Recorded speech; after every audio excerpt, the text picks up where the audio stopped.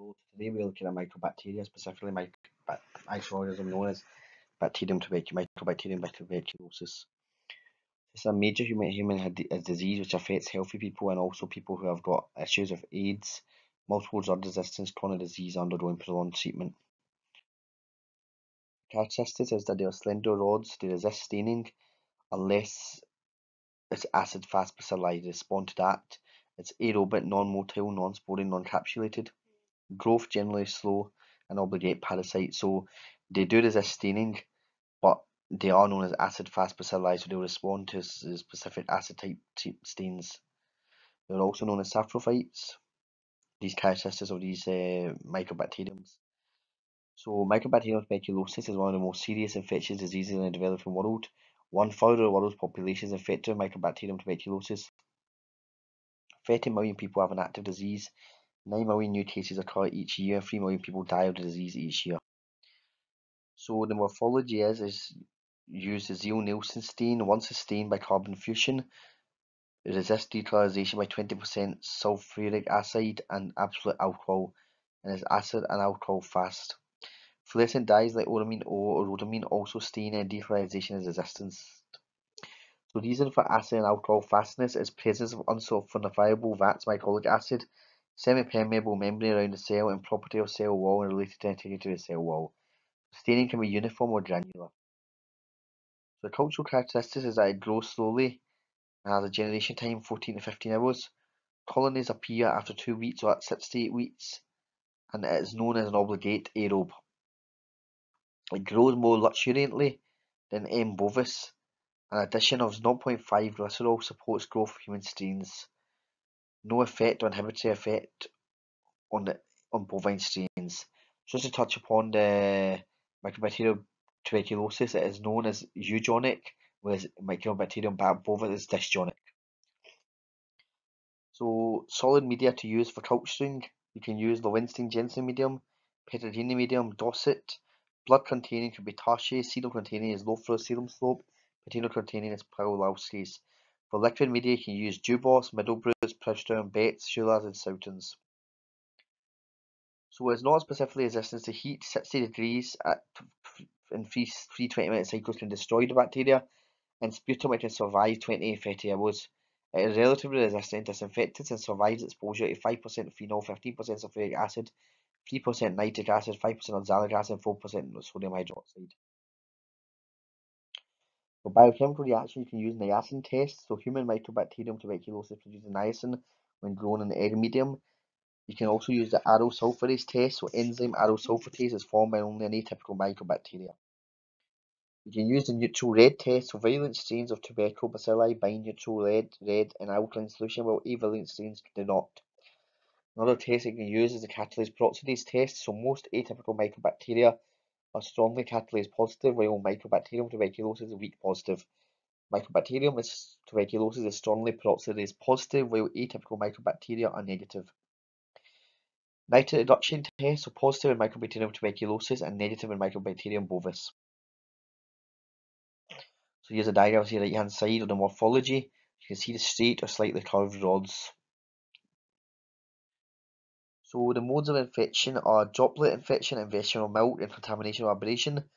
For pesticide inhalation aerosols, it is droplet infection, and this occurs in Mycobacterium tuberculosis, also result in pulmonary tuberculosis. For ingestion of milk, this results in via infected cattle, and this is caused by Mycobacterium bovis, resulting in intestinal tuberculosis, and contamination or abrasion, laboratory work or skin infection. So how does Mycobacterium tuberculosis work? It infects the lungs, it is distributed within the macrophages. It is known as a facultative intracellular pathogen, meaning it inhibits phagosome-lysosome fusion and resists lysosomal enzymes. So other pathogenous factors include myobactin, which is a siderophore, and a cord factor which damages mitochondria. Infiltration of macrophage and lymphocyte can occur, and also presence of granulomas and tubercles. So here's a diagram showing a classical tubercular lesion, a granuloma of typical lanolin-like giant cells, epithelioid cells, lymphocytes, and fibrosis. The symptoms for a clinical picture would be low-grade fever, weight loss, night sweats, fatigue, cough, and hemolysis. So how do you diagnose it? Acid fast bacteria in sputum, culture on Löwenstein-Jensen media, biochemical identification, antibiotic sensitivity test, tuberculin test, and PCR tests. So Löwenstein-Jensen medium, it is selective, it is always in a screw cap bottle, and it is bluish green. It contains egg protein solidifying agents such as mineral salts, magnesium sulfate, magnesium citrate, asparagine, malachite green, which is a selective agent, and is sterilized by inspisization. So, stent testing, there is delayed hypersensitivity, tuberculin protein purified derivative, and X-rays. So, for a delayed hypersensitive stent test assay, this shows cell-mediated immunity to tuberculosis bacillins. So, the material you would need is a purified protein derivative. A 0.1 dose of PPD is injected intradermally, and a positive test is designed as in duration equal to or greater than 10 minutes, and it develops at least 48 hours to 72 hours after injection. So, positive skin test indicates exposure to Mycobacterium tuberculosis but does not indicate active disease. Tuberculin test, a positive test indicates previous exposure and carriage of tuberculosis. A negative tuberculin test excludes infection in suspected people. Tuberculin positive people may develop reactivation types of tuberculosis. So tuberculin negative people are at risk of getting new infections. False positive reactions mainly occur due to infection of non-tuberculosis mycobacteria. False negatives can be occurring due to severe tuberculosis infection, Hodgkin's disease, corticosteroid therapy, malnutrition, and AIDS. And where there are children with below 5 years of age of no exposure history, a positive test must be regarded as suspicious. With a laboratory diagnosis, demonstration of bacilli, culture and isolation or animal inoculation, demonstration of hypersensitivity to tubercular protein, and serological tests limited value. So according to site of infection such as sputum, urine, body fluids, gastric lavage, blood, tissue biopsy, specimens need appropriate processing. So for sputum, it's liquefaction of N-acetyl-L-cysteine and decontamination of sodium hydroxide and centrifugation. So for diagnosis of pulmonary TB, you get the specimen, sputum early morning, if scanty 24 hours, 3 consecutive day samples, laryngeal swabs or gastric lavage in children. During microscopy, you should see at least 100 field for 10 minutes, and there's a grading system in place, so you can see here on the screen for a grading system. 1 to 3.9 bacilli in entire smear, 2 to 310 in entire smear, 3 to 10 in bacilli seen in measuring fields. Culture, antibiotic sensitivity, and animal inoculation. So the animal of choice is that guinea pig. For extrapulmonary tuberculosis, you can have cerebrospinal fluid and suspected meningitis, pleural fluid and other exudates, 2 to 3 days urine and renal tuberculosis, and a biopsy. So methods include Petrov's methods, and these are useful for microscopy, culture, and animal inoculation. So Petrov's methods is most likely used. So you have equal volumes of sputum and 4% sodium hydroxide incubated at 37 degrees for 20 minutes, centrifuged at 3000 rpm for 30 minutes, sediment neutralized by 1 in 10 hydrochloric acid, can be used for smear, culture, and animal inoculation. So the simpler method to avoid centrifugation and neutralization is to have equal volumes of sputum and solution of cetrimonium bromide 20 grams and sodium hydroxide 40 grams 1 litre. This will be allowed to stand for 5 minutes, inoculate the acid buffered LJ medium with swab. So this bacterium does grow very slowly, takes several weeks, does form non-pigmented colonies, and does produce niacin, which differentiates it from other mycobacteria. So polymerase chain reaction does provide rapid diagnosis for tuberculosis. And for pathogenesis, inhalation of the tubercular bacilli, they multiply in the alveolar macrophages, and early tubercular granuloma is formed. So lesions, healing, or progression of infection depend upon dose of infected mycobacteria, resistance and hypersensitivity of the host, and the virulence. Glycolipids on the outer surface of bacteria enhance granuloma formation, inhibit migration of polymorphic nucleosides, and helps survival of tubercle bacilli inside the macrophages. For primary infection, an exudative lesion spreads to regional lymph nodes. A scar of healing may later calcify.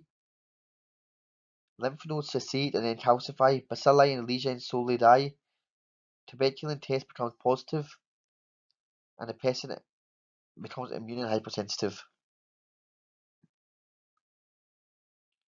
For the reactivation, type B, activation of tubercle bacilli due to immunity, formation of tubercles that cessate, resulting in fibrosis, opening in a bronchus, open tuberculosis, and tubercle bacilli erode a blood vessels and infect any organ.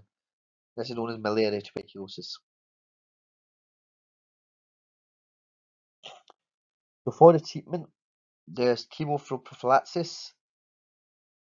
And the drugs used are rifampicin, isoniazid, bactericidal, pyrazanamide, streptomycin, ethambutol, ethanamide, thiacetazone, which is bacteriostatic, and palmitoylsalicylic acid and cycloserine.